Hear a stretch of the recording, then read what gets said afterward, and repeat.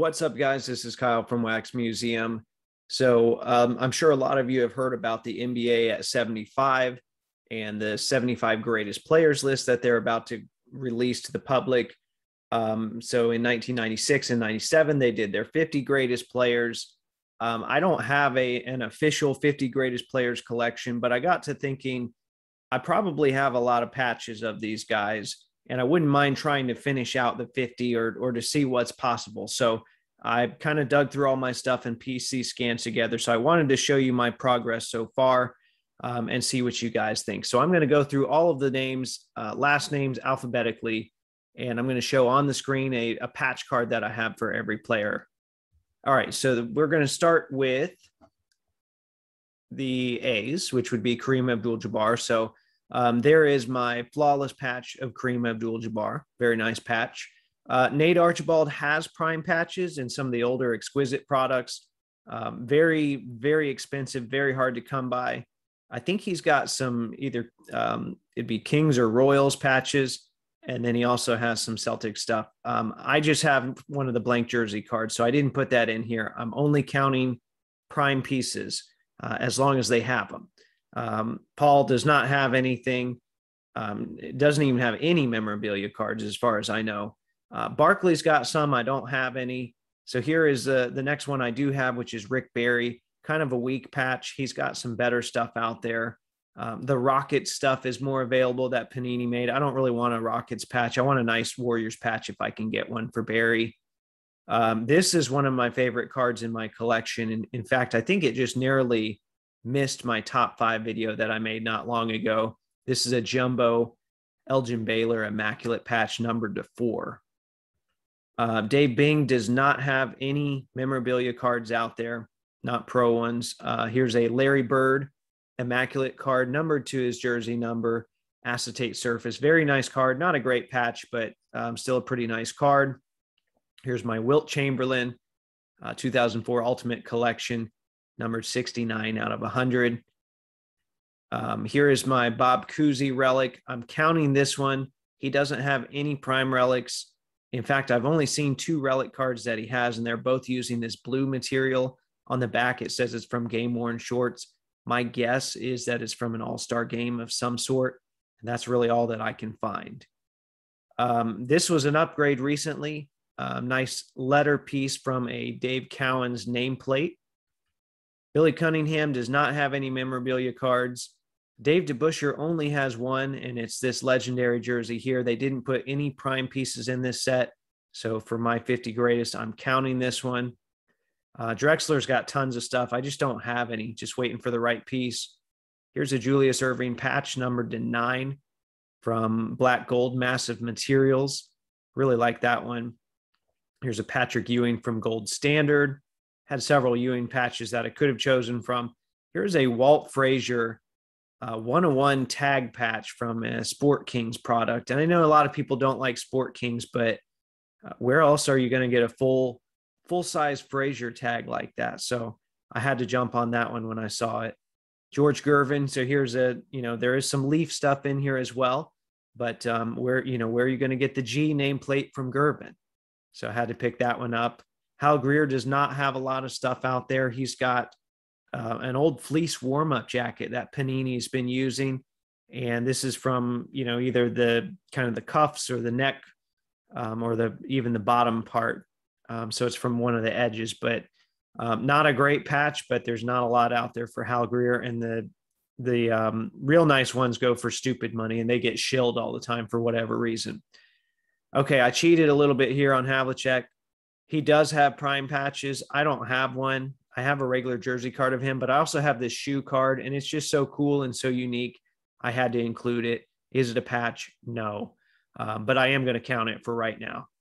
Elvin Hayes has a few things out there, not much. He's got his pro patches are from the San Diego Rockets, not much to choose from. They don't pop up often. I've not been successful in getting one of those. Magic Johnson, I've got one coming in soon. There's plenty of stuff out there for him. Sam Jones, there are a few Panini relics out there. They're very hard to get, and they do not show up often. Michael Jordan, I don't have an actual patch that's embedded in a card, but I do have this. This was a program called G-Gum where Beckett cut up pieces of jerseys and put them in the slab. So it says game use patch on the slab and it's included in there. I have another one too. I just don't have the scan for that. Jerry Lucas here. Those patches are really hard to come by. I was fortunate enough to get this one from Flawless back in the day. I mean, now you can't get them cheap. I think I got this for like $11. Next patch here, nothing remarkable, but a nice jumbo Karl Malone Flawless patch. I've got a jumbo Moses Malone Flawless patch. If you can't tell, I like Flawless patches. Got a Flawless Maravich patch here. He doesn't have a ton of stuff out there, not prime pieces at least. So very, very happy, even though that is just trim, very happy to grab that one. This is a McHale that I've had since, I believe, since it came out. And I think this is a 2004 card from Skybox Premium. Mikan doesn't have a lot of prime pieces out there. This one's from National Treasures. Had to grab that one when I saw it. Earl Monroe, I don't have anything for him. He's got stuff, even dating back to Topps. Hakeem's got tons of stuff. I just haven't found the right one. Shaq, here's an NBA Finals worn piece of the Larry O'Brien trophy. So I've got several patches for Shaq. I've got a Celtics one for Shaq, which I think is pretty cool, but this one's very unique. Robert Parrish got a nice jumbo patch here from Absolute Memorabilia. Bob Pettit does not have any jersey memorabilia cards. Scottie Pippen has a ton. I just don't have one.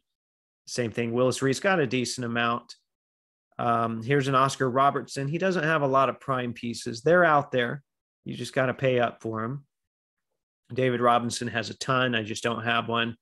Russell, I've got some regular jersey pieces. The prime pieces are incredibly hard to come by and incredibly expensive. Someday I'm going to have to pony up for one. That day is not today, though. So still waiting on a Russell patch, hoping that more are produced at some point, but it's not looking good.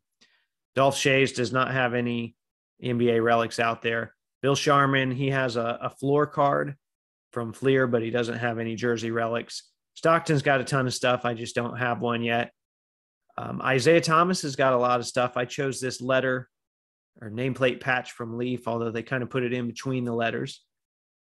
Nate Thurman does not have a lot of stuff out there, but Panini thankfully has used a jersey for him. I'm not too fond of the sticker auto here, but can't be too picky with his stuff right now. Wes Unseld. So an interesting note about the Wes Unseld patch that you see here. This is the only NBA patch that I know of Wes Unseld. I have 2 of the 10 copies. It's also the only one from this slideshow that mentions that it's event worn on the back as opposed to game worn. So I don't know what event he wore these at.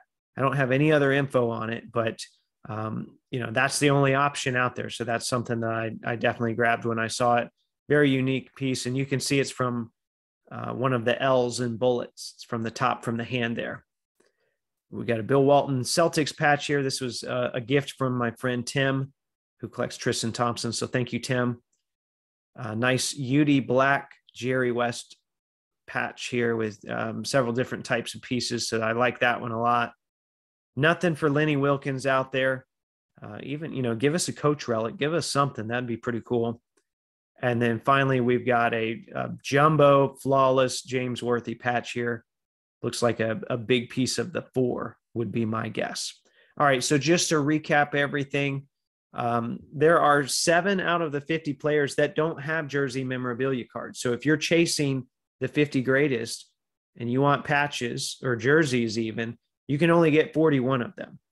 And then out of those 41, 2 of them don't have any prime versions available, which would be Kuzi and DeBusschere. And I showed you the regular versions that you can get. I have those. So if I'm counting the Havlicek shoe card, then I have 30 out of 41 possible.